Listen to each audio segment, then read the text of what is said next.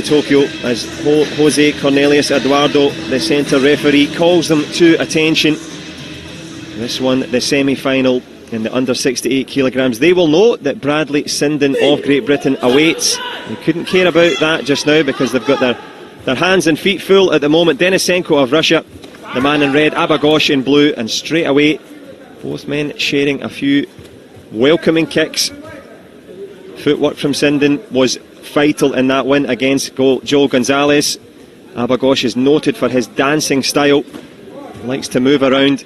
Denisenko, with that Russian mindset, very calm, composed. Big punch from Abughaush, not much power on it though.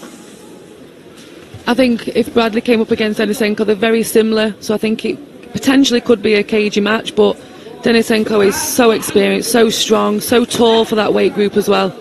But Abughaush for me I like watching him. He's got great technique. He always does something quite exciting, so he's someone that the young athletes really look up to at the moment. Like it's a funny thing to say, but you know, Tazagul Servet was the generation before. This is now the equivalent, the spinning style, the exciting style. Yeah, he's got a little bit of a mix there, Abughaush, and he's kind of been able to adapt to this modern game, but still keeping it quite exciting. So again, that's the reason why, you know, the young athletes are looking up to him as well. Yeah, and looking up on the scoreboard, it's good times for Denisenko. The reputation and the quality of the Jordanian, well, the Russian just keeping his game plan. Good double kick there, the lesser spotted double kick in Taekwondo. Good to see that back. Headshot just missing. And as we creep into the last 30 seconds, well, the Russians had a good start here. Yeah, I think the way that Denisenko scored then was is the way that it's a little bit easier to score that way, where if you put your leg up and the athlete falls into your leg, it's quite an easy way to score, and I think that's exactly what just happened there again as well. No, you're absolutely right. Timing is of the essence, letting your opponent fall into you as we fall towards the last 10 seconds of what has been a evenly contested first round. Back kick attempt there from Abughaush, followed with a chop kick block. I don't know if I've ever seen that one before, but we're going to get a chance to catch our breath here. No points in terms of the last minute there, but a couple each, evenly poised. And Abughaush, the only thing, he's coming back from injury. You know what that's like, to get that momentum again, especially when you've got that creative style. Yeah, I think he obviously relies on being quite dynamic, so when you're injured, you know, that is quite difficult to find, what am I going to do now that part of me has gone. So he is going to struggle a little bit, but you know, it's still 2-2, so it's anyone's game. Very similar the way they both scored, and I think Denisenko seems like he's got a little bit of a game plan there. Obviously Abughaush is trying to go in with the punches, and Denisenko just lifting his leg up there, falling onto the kick, and making it quite easy for him to score. I'll see, you know, I wonder if he's going to try that again. We will wait in eager anticipation, not for too much longer. Ringside seats, wherever you are in the world, it's a great pleasure to have you with us. We're here in the Copper Box Arena for the third Grand Prix of the season. That's the voice of Sarah Stevenson, Britain's first ever world champion and Olympic medalist, giving us the expert analysis so far as both men move into an open stance this time. Trying to go forward with that little cut down the stairs there. Denisenko is a two-pointer though from the Russian. Abughaush rushing in, leaving a little space. And it is good footwork from Alexey Denisenko as he opens a useful little lead here at the start of the second round. I think Denisenko has really studied how to score on these body armours as well, because to the back, if you see they're both standing in that stance, which we call the open stance, that is the easiest part of the body armour to score. So they're both trying to flick to the back, but I think Denisenko's got the edge a little bit there. Yep, he certainly does. As you say, the game plan, and he's got the edge, certainly on the scoreboard as well. But a little bit of an impasse in this second round, both men just slowing down, saving up their energy for the final surge here in this second period of the semis. A minute to go. A little hook kick around the corner from Denisenko, just keeping Abughaush busy.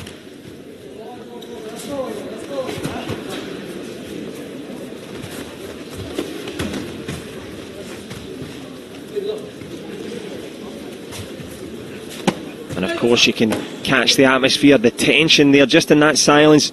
Both fighters not really wanting to commit. I think the referee's going to be called in here. A little technical dispute. Was it a kick to the leg? It's a technical error. Yeah, technical error on the scoreboard. Someone's obviously pulled out a plug somewhere. As we focus in there on the video review jury, of course, in Taekwondo, they make sure, yeah, you can see there, just making sure the head guard is working, electronic head guards. Brought in after a certain scoring controversy in Beijing 2008. I don't know. Oh, let's not talk about it. We'll leave that for the lunch break. But it's a little break for both fighters here. It's really good now that the screen actually tells you when there's an error. I think when they first, brought the electronic scoring out a few years, the coach might have to shout and say, it's not working, can we test? And now the electronic system will tell you when something's not working, which is so much better and so much more fluid. Although we have to stop here, it's not going to deem as unfair to any athlete. Absolutely, no question, just making sure that the technology is working. You don't want to be working hard and kicking away there and getting no value for it. And this is a tense time now as we have a little look at some of the action so far, but when you're stuck there in the middle, Sarah, and there's an impasse, are you thinking your game plan? Are you just concentrating on your breathing? Are you thinking what to do next? I think sometimes you are, just because you've already done a lot of thinking, and I think at this point you're just waiting for it to start again. For me, certainly, I don't remember thinking too intensely about much, really, depending on where it was in the match and how tired you are. So it just depends, really. I think they've done all the hard work now. It's just that, okay, let's fix it and crack on. Well, speaking of fixing it and cracking on here, hard work on the sprint through there from the technology department, just making sure they've got two fresh headgears, and they're making sure that the scores were as they were. This is a little technical error in the proceedings, as can happen,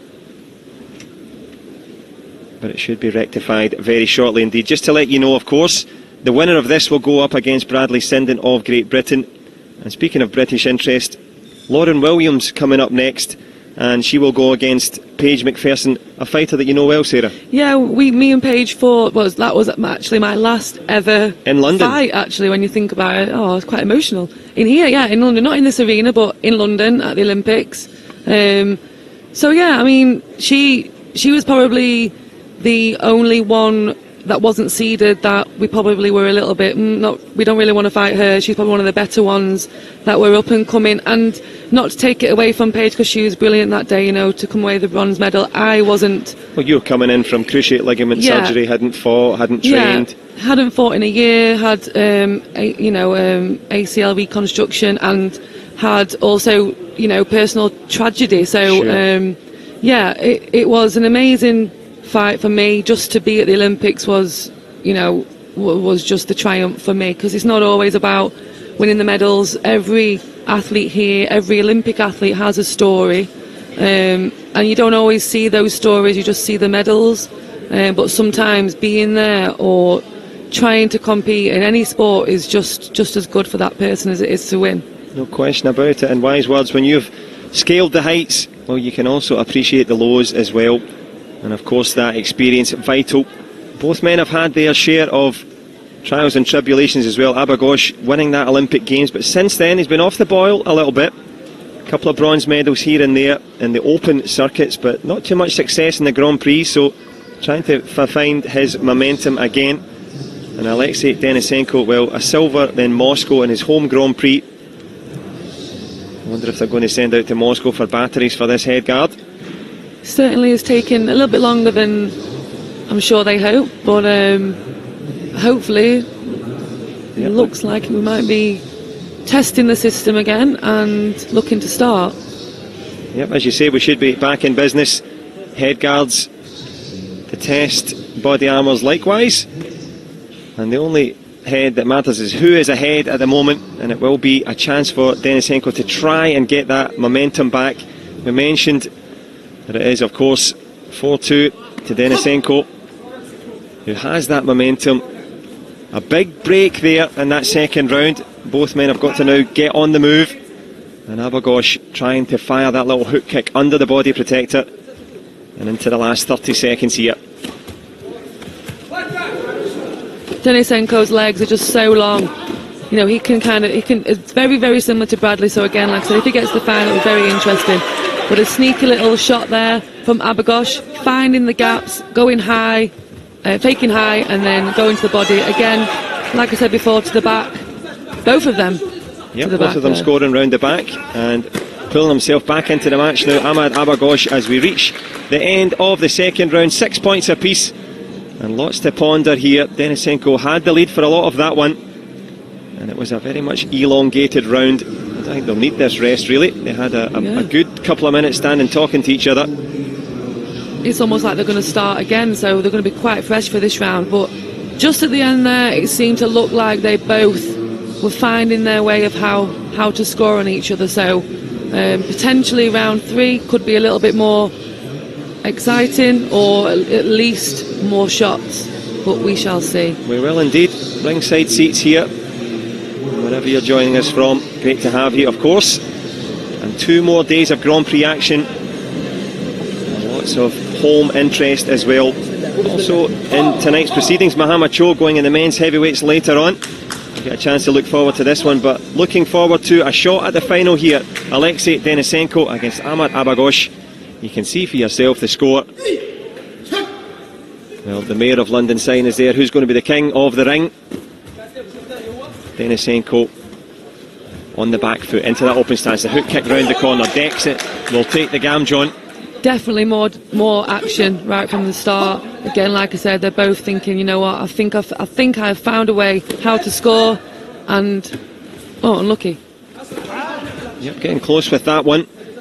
But of course, the Gamjon makes the difference. Denisenko flicks one up over the shoulder. Got close with that headshot. Not enough power on it. And there's the body kick this time. Lands it clean. 3-point gap now. The Jordanian jumps into the lead. And too much defensiveness there on the back foot. Jose Eduardo Cornelius, the referee, not happy with that. And likewise, the coach not happy with the decision. Yeah, he's going to try and take that Gamjon off there. But it's difficult now. It's very, very difficult to protest anything. There's a lot of very, very good rules, but sort of some grey areas. But I suppose that's like in a lot of sports. But like I said, it is in a really, really good place. Yep, no question about it. The technological adaptations allowing for fairness, but also, as Nedes Tavares of Puerto Rico has a little chat there with Barbara Marion, the referee, just to make sure that they're getting this one right. They want the Gamjon invalidated for the reason of, I think, going backwards and not fighting, not engaging. Yeah, for me it was definitely kicking below the waist. You know, if you hold your leg up and not really show any intent, and it's below the waist, it always has to be up and with some intent if you're not actually connecting. Yep, checking a bit low, and the referee, well, this is the bone of contention here, and it's quite pivotal. That was deemed as, you know, lifting your leg up and not actually with any intent. It doesn't look so low, but we'll see. Yeah, we certainly will, and it could be important. The Gamjon to bring it to a 2-point game rather than a 3-point advantage at the moment. Barbara Marion shaking her head there. Let's see what the adjudication is. Nedes Tavares says it's successful, and the Gamjon is invalidated. So our instincts were correct. And that must be very tough when you're a referee, when you actually do get something wrong, because you quite clearly could see that it wasn't below the waist, but it wasn't actually with intent. So, you know, maybe you just misunderstood that a little bit. Sure, but it's like anything. The coaches will get it wrong, the athletes will make a mistake. Even in commentating, say that we might make the odd mistake. I mean, it hasn't happened yet. Not yet, but there's still time. Plenty of time. And not much time left in this third round. There's a nice little body shot, even things up. 9 points apiece. Abughaush scores one of his own. As Sarah Stevenson told us, down the stretch the action will pick up, and picking up a nice little double kick there. All to play for. 11 points apiece. There's a nice shot from Abughaush. It's really coming into play now. Like, again, they're both a little bit more open because they're trying to risk taking shots. And Denisenko, for me, is really trying to push those doubles in that we don't really get to see that often now. But the sneaky little shots with the hook, with the heel and round the back are paying off for Abughaush. Yep, they most certainly are indeed. Abughaush living up to his reputation. Big back leg counter on the way through. Tries to spin for a back kick. He's fallen in the act of doing so. So obviously he'll take a Gamjon for that. Is he going to try and play the old I'm injured card? Well, you can't really do that. He needs to get up and he needs to fight. Well, he threw that back kick. Looked to take a sore one on the Achilles tendon on the way through. So some running repairs from the medical team. But talk about running the rule over this one. 15-13, and all of those points, as you rightly predicted, Sarah, in that last 30-second flurry. Yeah, I think, again, you could just see that that was going to happen. But you can say something on commentating and then it could have been the most boring round you've ever seen. You never know. That's true. But, you know. But I was right. You were right, so claim it and own it. I will claim it, I will own that, and let's just hope he can carry on and give us some more action, because it is very, very close. Yep, and he's also close he's to probably being able to continue. If he does continue, it should be 15-14. Yeah, I wonder if it will be fit to continue. Well, the World Taekwondo Federation doctor, Chung Won Che, saying that he's fit to continue, as is Abughaush, a redoubtable warrior, and as you called it rightly, the Gamjon will be given, and that will pull it back to a 1-point game here. All to play for into the last 30 seconds now. Alexey Denisenko, 1 point down, trying to push forward, goes with a little cut around the corner. It's really working for him, the kicks round the back, but as he does, if you can see, Abughaush really puts his arm around the back to stop Denisenko from scoring, which leaves his front open, so we'll see if Denisenko can use his back leg to try to score. Well, jumping for the doubles there, trying to land Denisenko.